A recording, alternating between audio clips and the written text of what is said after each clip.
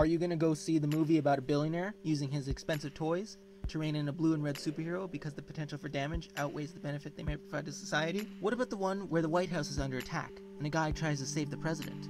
Surely you've heard about the animated Ant movie. No.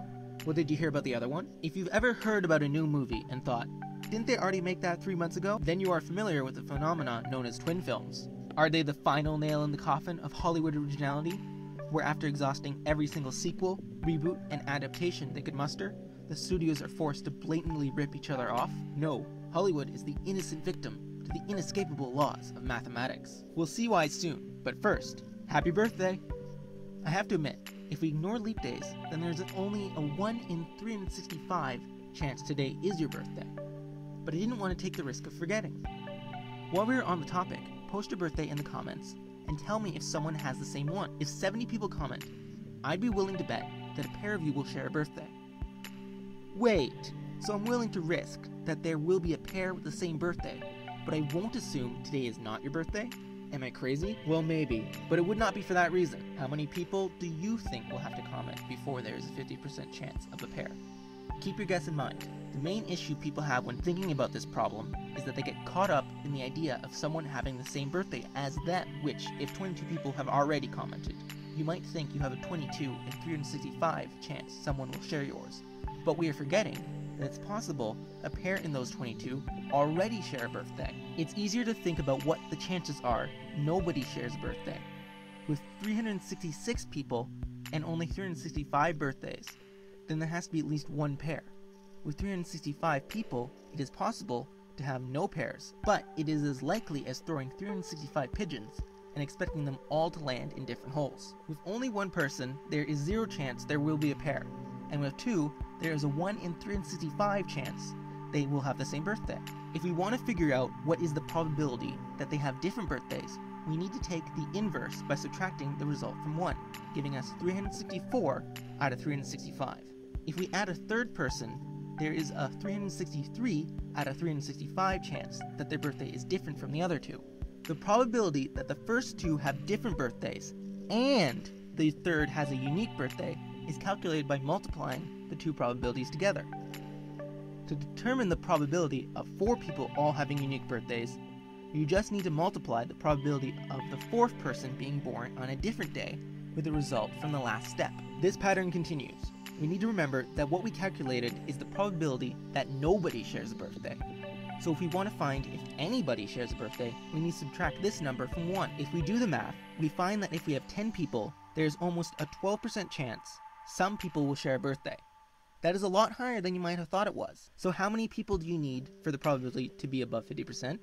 Only 23. With 70 people, the chance some people share a birthday is over 99.9%, which is more likely than today not being your birthday, which is about 99.7%. This problem is sometimes called the birthday paradox, but it is not really a paradox. The mathematics is self-consistent. The issue comes from how people think about the problem. So what does this have to do with twin films? If we model film topics as the birthdays, and the films as the people, we can take what we learned from the birthday problem and apply it to understand why there are more twin films than we would expect there to be. We should first acknowledge that all models are wrong, but some models are useful. The beauty of the birthday problem is that there is a large but well-defined number of equally probable independent events. With movie topics, there is no good way to measure how many different ideas there are, or what is the probability that each will be made into a movie.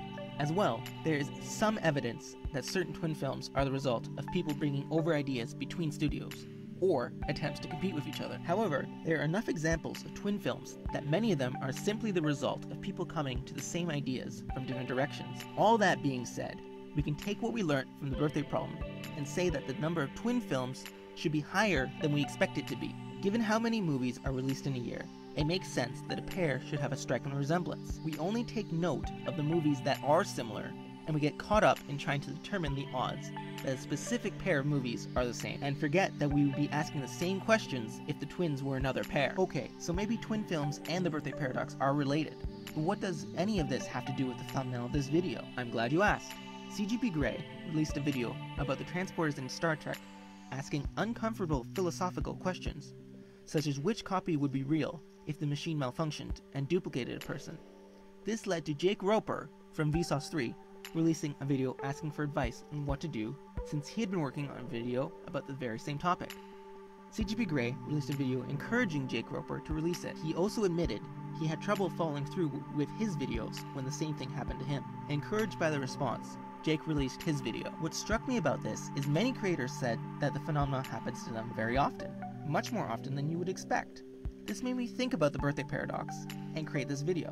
In the birthday model, the birthdays are the video topics, and the people are each individual video. Since a creator will create many videos for their channel, they need to be prepared for this to happen much more often than they think it would, and audiences need to be accepting of them when they do. You can check out my example of releasing a video about the same thing at the same time. Both videos discuss the barber paradox, even though technically neither video really had to.